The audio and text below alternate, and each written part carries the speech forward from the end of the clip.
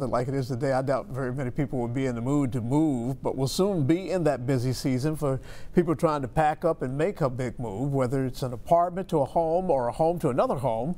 Some movers are out there, unfortunately, trying to scam their customers. Well, Jenna Rider is a sales consultant for Two Men and a Truck, and she joins us to talk about some ways that you can protect yourself during what is an already stressful time. I don't think there's anything in the world more stressful than trying to get everything together to make a big move. Right. It's the most stressful part of anyone's life. Yeah. They, rate it as the top 3 most stressful times in someone's life. So. Yeah, I've done it, and I can guarantee you it is the most stressful. Okay, you're going to make the big move, and you have to hire a company to help you. Right. What would you suggest be the first thing that a person do? Definitely ask lots of questions. When you reach out to movers, make sure you get multiple estimates. You never need to pay for an estimate. It should be free. That's a lot of scams in the area. People get you on that. Yeah. In-home consultations, if you're above a 3-bedroom and you would like for somebody to come out to you, definitely do that. But making sure that you're asking a lot of questions about, are they insured?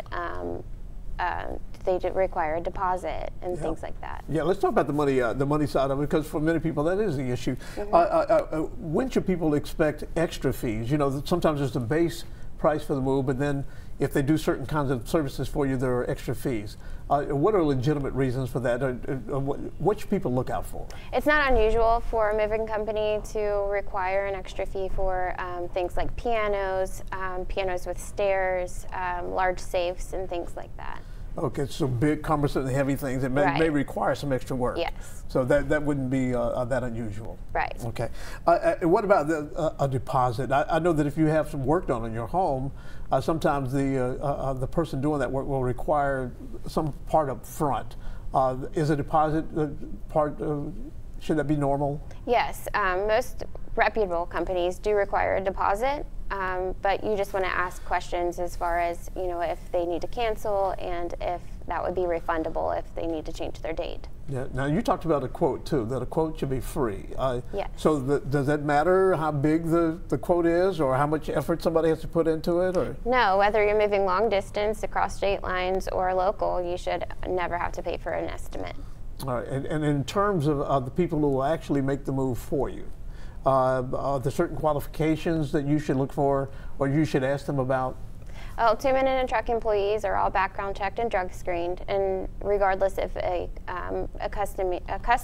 company is bonded and insured, the employees may be day laborers. So you want to ask questions on how they hire their employees and what type of training they go through. And I would suspect that if they're a legit company and they're not trying to do you any harm, that you're not going to get any pushback when you ask for this kind of, ask if they're bonded, if they're insured, and what kind of training their employees go through. Yeah, so they should be able to tell you how much training that their employees go through. Yeah, is there a place where people can find out more information about how to prepare, both in terms of the number of boxes you get, and that sort of thing? Is there something you can, because some people will want to do that in advance to make that move as short as possible. Of course. So 2 Men and a Truck, if you call, you will always get a live representative. You can go on the Better Business Bureau website to check out local movers and make sure that they're a reputable company. And you can always, check their website and make sure that you're getting what you're paying for. All right. Well, that's some good advice. The bottom line is do your homework. Do your homework before you do it, and ask lots and lots of questions. Ask lots of questions. All right. Take care, and don't tell you guys not to strain their backs I try not out there. to. So